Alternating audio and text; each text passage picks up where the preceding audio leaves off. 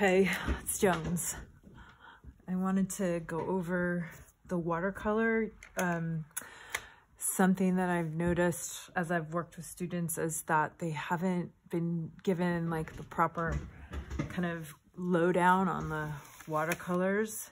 These watercolors are for color mixing. So you'll see that there's two yellows, that yellow being next to the red for warms and this yellow being next to the blue for greens. So these are for like your oranges and reds, and these are for like your greens.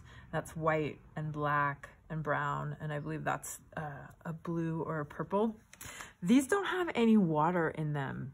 So when you go to use your watercolors, first I want to talk about these trays come out so that you can wash your mixing palette and keep it clean, because it's really hard to use your actual mixing palette when you don't keep your palette clean. So at the end of your use, you just take your watercolors out and rinse this so that you have a clean palette. So here's my watercolor brush, and the first thing I'm going to do is hydrate my watercolors. And what I mean by hydrate is I'm going to add water in them because they don't have water in them. So they're not really ready to use. What I see a lot is kids dip their brush in the water and then cram their brush in the pigment. And that isn't actually the most efficient way to use them. I'm getting them hydrated and I'm adding water. And ooh, that's obviously magenta. I thought that was like a purple or something, but it's a magenta. Yeah, this is a classic academic color mixing palette, which is rad. So I'm going and adding water. I'm not contaminating anything. So the reason why you have two yellows is because yellow is not a very strong color. And if you mix a green and actually get green in that yellow, then your yellow is always gonna have like a blue in it. And then the same with the red. So, you know, you do want to always watch and keep your yellows somewhat clean. This area is for mixing, so I'm going to be using a magenta, and I'm just going to take my brush and put it in my palette.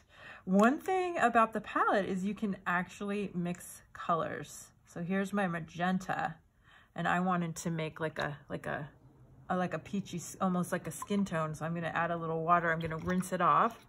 And then I'm going to take a little orange. I'm going to add that in there. And then I'm going to rinse it off.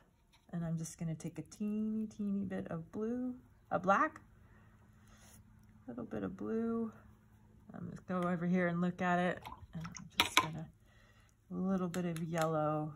And just kind of get closer to you can tell what your color is going to be on the paper because the white plastic will let you know kind of what it's going to look like behind the paper.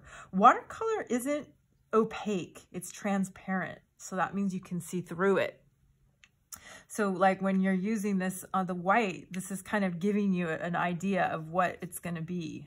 So, you know, I'm working with so I just made mine really pink, and it's very light because I have a lot of water. So if I wanted to make it dark, I could go in and let it dry and go back and layer it, or I could go in right now with some pigment and make it really dark. And I'm using straight out of that to make it really dark. After it's hydrated, you can go in and make a really dark color. And I'm kind of mixing as I go. So there's that. And I went right on the dry paper.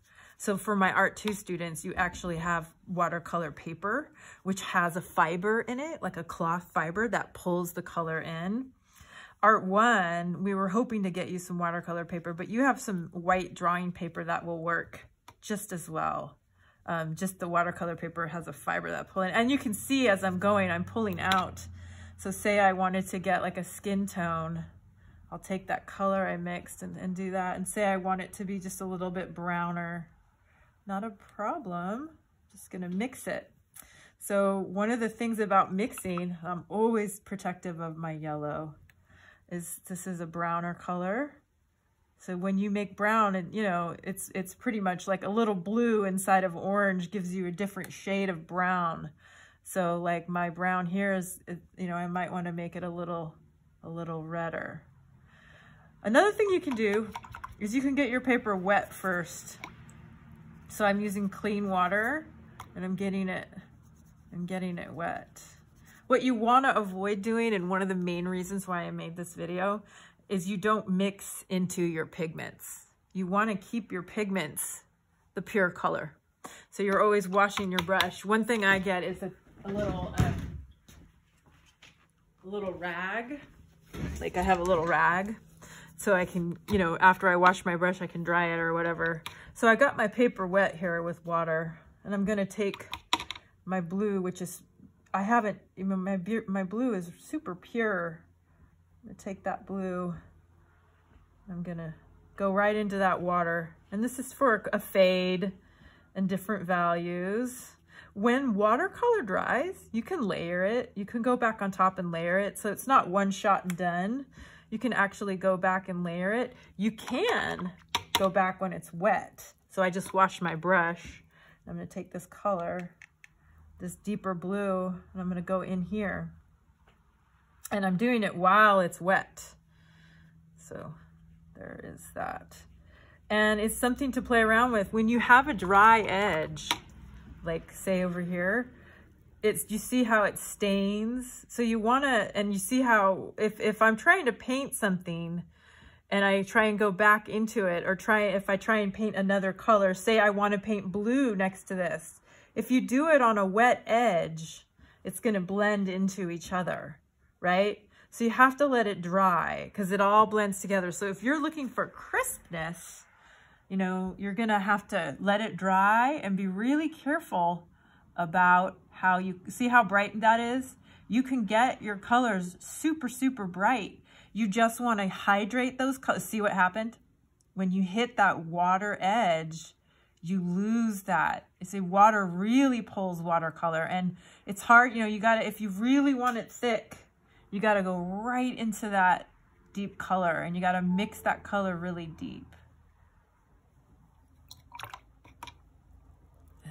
Pulling it out. So now I have a water brush. I often use a water brush, which is what a water brush is, or what I call water brush, is just a brush with water. And that way I can pull around, and if I want to lighten things, you can go in and lighten things. So my brush, and then I can dry my brush with my towel, and I can go in with the dry brush and pick up and move things around if I want to. I can bring edges out if I want to with a water brush. I can come and I can get some water, and I can pull this, come right to that edge and pull that down. And say I want, say like all these colors are too light, I need a really bright color. You can just take that and go right in there, and you can get really, really bright. Super, super bright. So that's, you know, this is my little tutorial. Now at the end, you see how my colors are still pure? That's how you're gonna make them last. And then you gotta wash everything up. You take your colors out, you take this to the sink and you wash it out, which I'll do right now.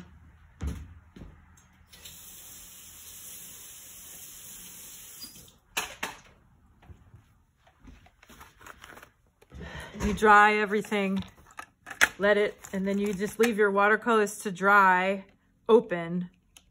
The water will dry back into it, and then you have preserved your watercolors.